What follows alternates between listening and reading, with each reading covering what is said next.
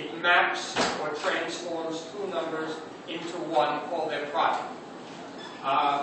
If you want to be fancy about it, multiplication is a mapping, let's say real multiplication, is a mapping from the Cartesian product of sets.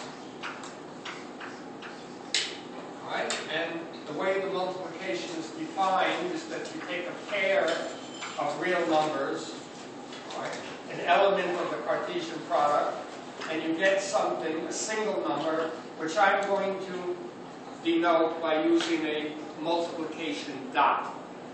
We don't usually use the dot, but there's a special reason for me to do this. So, here we go. All right. And that's the ordinary multiplication of the real numbers A and B.